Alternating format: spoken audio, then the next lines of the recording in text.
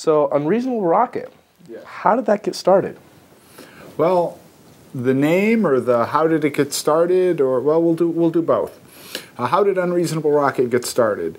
I was wandering through a section of Solana Beach. I don't even know why I was down there, and I came across a rocket being built. And it turned out that it was the San Diego State student rocket being built in Flowmetric's, basically, shop. And I wandered in and talked to him, and it looked kind of cool. It was about a 20-foot, 10-inch diameter liquid rocket. And it's like, wow, do you guys need any electronics? I mean, that's what I do for a living.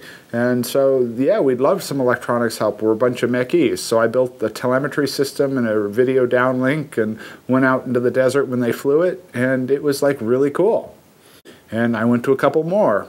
And then I started volunteering at the site in the desert. And then I started reading the Armadillo Aerospace blog. And,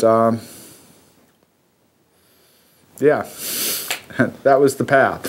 I got started, I thought, oh, this doesn't look too hard. I'll build my own liquid rocket. So I built a couple liquid rockets, and I thought, oh, I'll compete at the Lunar Lander Challenge. And my son and I built, 2 flying vehicles to fly in the Lunar Lander Challenge. And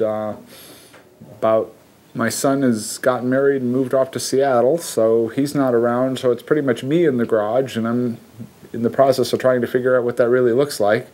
Part of me would like to turn it into a full-time business, and I've done a lot of work in that realm, but it's right on the edge. It's sort of like I have a very profitable sort of full-time business right now. Do I give that up to go play with rockets in something that could be very marginal? It's what I'd like to do. At the same time, I don't really want to live under a bridge and eat dog food, so I'm not sure what the right path there is. I mean, that's how Unreasonable Rocket got started. How it got its name was a George Bernard Shaw quote. Reasonable men adapt themselves to the world. Unreasonable men adapt the world to themselves. Therefore, all progress is due to unreasonable men. So we're Unreasonable Rocket. Now, there have been several different types of designs that you have done. I mean, for the Northrop Grumman X Prize Challenge, you had a vertical takeoff, vertical landing, and then I kind of see you following the same path as Armadillo. Now you're having more. Well, I mean, the reality is, okay, the end goal is something orbital. And something orbital, you don't have to recover it. It doesn't have to land back on the ground. None of that. And any of the stuff that does that is excess weight you can't have. You just can't have it. I mean, an orbital vehicle has to be so light you can't imagine. I mean, how do I explain this? The explanation I give is, you ever play tetherball? You whack the ball around the pole. Well, if instead of whacking it sideways, you just push it out from the pole, it goes out and it comes back. It doesn't take much energy to make it go out and come back. That's getting to space, is out and back. That's what Spaceship One did. That's what Virgin Galactic's going to do. That's what the X-Core Lynx is going to do. They're going to get to space by going out and coming back. That's not getting to orbit. Getting to orbit, you don't just have to go up. You have to go around fast enough that you basically continuously fall around the Earth and keep missing it. Sort of like the tetherball, you got to whack it really hard. It takes a lot more energy to go into orbit than just to get to the von Karman line and say you're in space.